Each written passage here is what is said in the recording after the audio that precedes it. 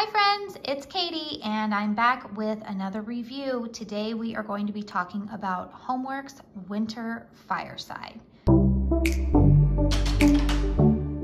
If you have been following Homeworx for quite some time, or if you've been a fan of the brand for a while, you will know that this is not a new fragrance. However, there are a lot of new people discovering Homeworx for the very first time, especially with the brand becoming more available in retailers like HomeGoods, Marshalls, TJ Maxx, Nordstrom Rack. I'm trying to think, but prior to that, they seem to be sold exclusively through QVC and then also on the homeworx.shop website. I also just discovered recently that they are now being sold at Macy's. How exciting is that? Now, the thing is that they are retailing for full price through Macy's, but who knows, maybe they will offer some sales, and it's always great when there are additional places for us to purchase our candles from.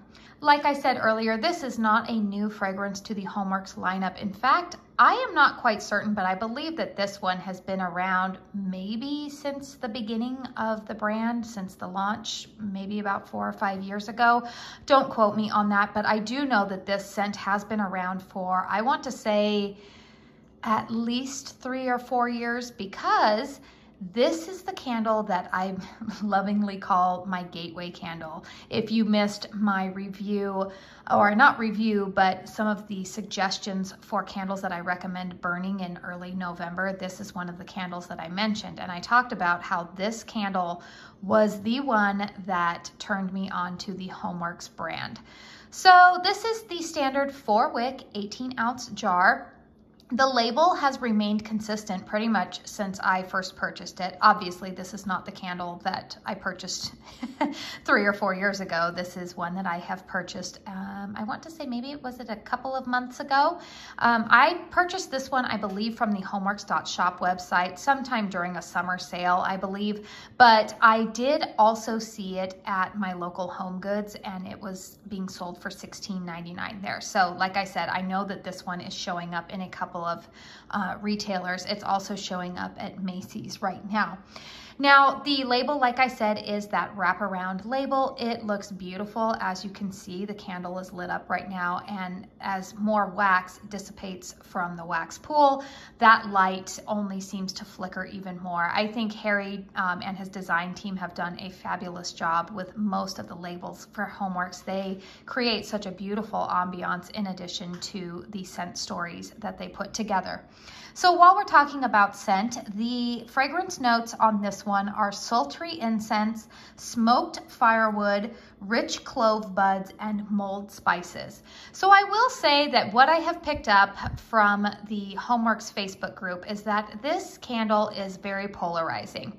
People either love it or they don't like it at all. I happen to fall into the camp, obviously, that I love it. This to me is like the perfect winter, fall, late fall, all throughout the winter type of scent. It is cozy, but it's not like you're sitting around a campfire smoke. Now, some people might disagree with me. I know that the people who don't like this scent say that it is just too smoky for them. I can see where they're saying that. However, I find that the smokiness is perfectly balanced out with clove and the mulled spices. There is a little bit of an incense scent, but as I have said before, if I'm repeating myself, I'm sorry, but I grew up in California. I'm familiar with what incense is typically used for, and I don't really get like too much of that vibe in here. Predominantly what my nose smells is the smokiness, the clove, and those mulled spices. I absolutely love this scent. Now, generally, when we move into the month of December, I like to pair this along with a scent like white birch or a tree note, because those two combined really just seem to encompass the warmth of Christmas to me. But like I said, this is not a specific holiday scent. This is one that I think is good to start burning right now, and you could actually continue to burn it after the holidays. This is a really nice scent. I will say that the burn on this one has been pretty good for me. I am noticing, if you guys can see those wicks, I'm not sure quite how well the wicks are going to focus in there for you. I am noticing that some of these fall and winter scents that I've picked up recently are developing those carbon balls at the ends of the wicks. However, my wicks, what I will say is that they are not falling over, they're not traveling. So to be honest with you, I would rather deal with the carbon balls than the floating wicks, because the carbon balls, once I blow out the candle, can always be trimmed off and they're not falling into the wax. Now you want to make sure that you do not let your candle burn for longer than, I would say, 3 hours. After 3 hours, you want to extinguish it, let the wax harden, go ahead and trim those carbon balls off, and then go ahead and relight your candle, or maybe just go for another fragrance, switch it up. You know, I forget, sometimes not everybody's like me and always wants to switch up their fragrances, but I know that there's quite a few of you that do.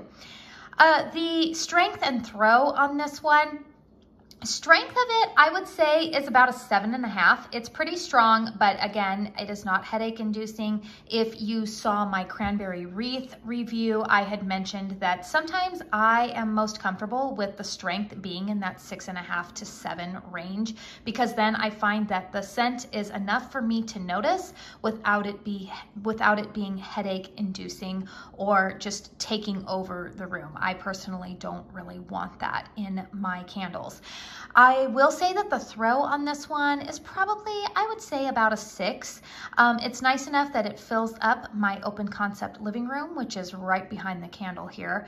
There are high ceilings. My home is about 1,700 square feet, open concept, ranch style, which means single story. So this is a scent that it is pleasant and nice smelling within my living room. I can still smell it within my kitchen, which is where I'm at right now. I mean, obviously I'm sitting in front of it, but when it's burning where it normally does in my living room, I can generally smell it in the kitchen, but once I get into the bedrooms, I'm not smelling it anymore. So I would say that for this one, the strength of the candle is a little bit stronger than the throw, which is okay for me because, like I said, sometimes I want to pair it with a tree scent as we go into the holidays.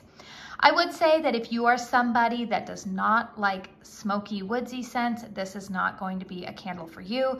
Also, if you don't like clove, you probably won't like this one. Although I wouldn't say that the clove is overpowering in this, but I do smell a bit of it, and I do smell some of that mulled spice. But to me, I think it's just the most beautiful blend. I absolutely love it.